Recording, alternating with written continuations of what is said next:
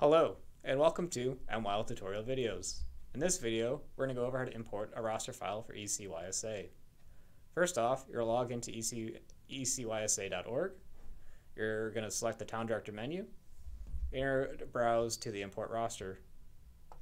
Once there, you're going to be able to choose a file by clicking on the Choose File button, scrolling down until you find your Excel file, select it, and then open it up.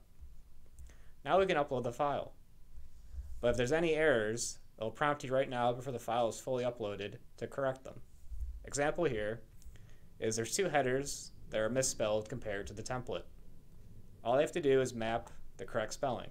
So in case of gender, it'll be player coach gender.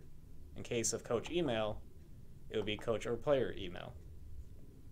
Once this is completed, I can hit upload again, and the process will continue. Once the file has finished uploading, it'll give you a few feedback. First off, it'll tell you how many rows were uploaded. So in this case, 224. How many failed rows? In this case, 3. Non-resident warnings, age and grade warnings, which can be minimized.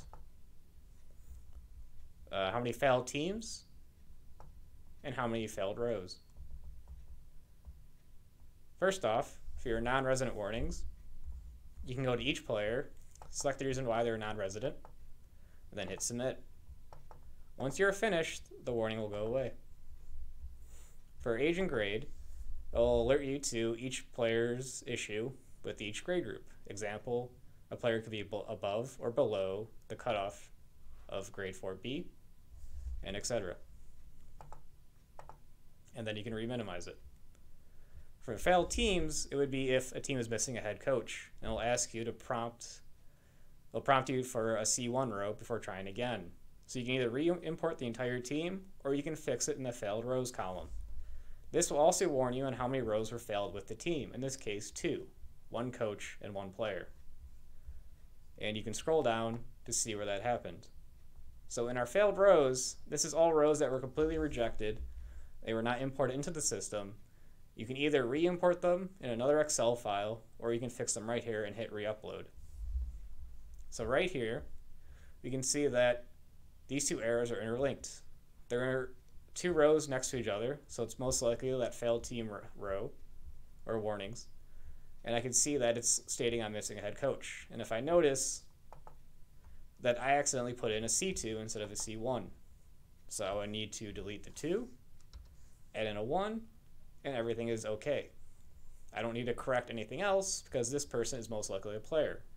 I can check this by hitting the Show All Columns button. So this will show all the columns in that row that was rejected. So now I can look and see that, yep, this is a player. I can then close that and move on to the next row.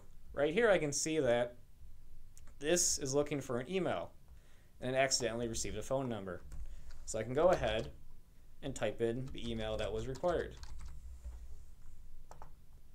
Or I could leave it blank and then hit re-upload.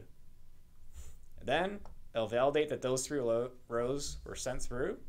It didn't reject that team again, and everything is all set. From here, you're all done.